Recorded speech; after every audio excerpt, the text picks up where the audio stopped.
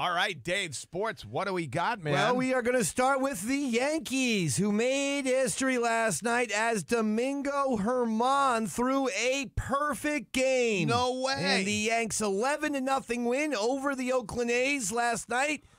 Just the fourth perfect game in Yankee history. Don Larson, David Wells, David Cohn, of course, threw the other three.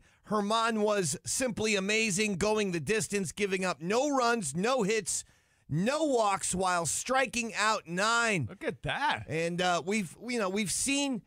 We actually just talked about Domingo Germán, I think last week, saying he's got so much talent, but he's up and down, up and down. He's very much a roller coaster, but hopefully, after throwing a perfect game, I mean, if there's nothing to give you more confidence, right. Let's keep that roller coaster up now, rather than going down. Because it feels like that's the way he is. The one start is great, the very next start is bad. Then the very next start is great, all right. Very next start is bad. Well, all right, Domingo. Here's the challenge from Eastside Dave here on the Rad. 2 perfect games in a row. Well, no. You've heard it here first. That's Davey Mack's special call. He demands you do 2 in a row. No, I shan't ask that. Because it's going to be dead. The next one's going to be down a little There was a guy, what was his name? I wish I could look it up. Wait. Johnny Vanderbeek.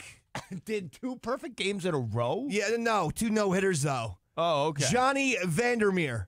That was the guy. He threw that's Johnny Vandermeer in like the it looks like about to be the 40s. Vandermeer? Is this just some sort of bad Seinfeld poll you're about to pull Look here? at him. He played for the Cincinnati Reds. I'm pretty damn amazing. I'm Johnny Vandermeer. Vandalay Look at it.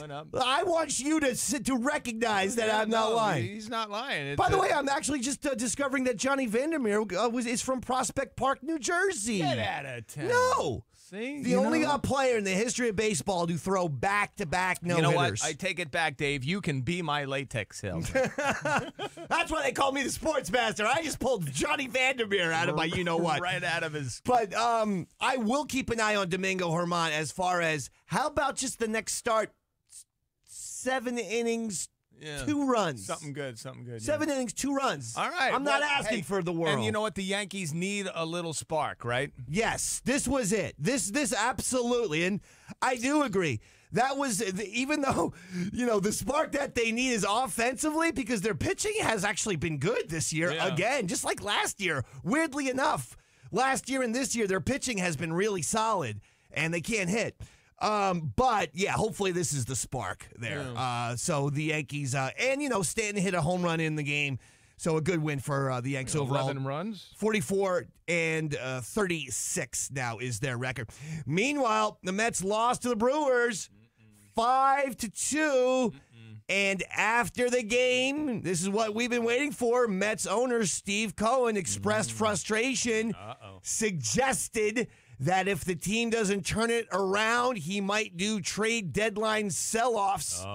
Just start selling off all these guys. Reduce his costs and he says, circle the wagons. All is not lost yet, but it's getting late. I'm preparing my management team for all possibilities. If they don't get better, we have decisions to make at the trade deadline. Wow, how about that? Okay. So Cohen now is officially holding their feet to the fire. He's talking to the players. Yeah, because the Mets, it's the opposite of the Yankees. They're 36-44, 8 games under 500.